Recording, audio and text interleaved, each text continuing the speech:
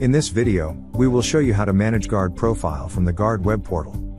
The guards can conveniently manage the guard profile from the GuardsPro Guard Web Portal in a few simple steps. Click on your company name at the top right corner of the home page and select Account from the drop-down. You have two sections here, Profile and Security. The Profile section lists your basic information. You can update your profile details here. Simply make the changes and click Update. From the Security section, you can manage your password. Simply enter your old password, the new password and save the changes. And that's it. It is this easy to manage your guard profile on the GuardsPro Guard Web Portal. If you have any more questions, please feel free to contact our support team anytime.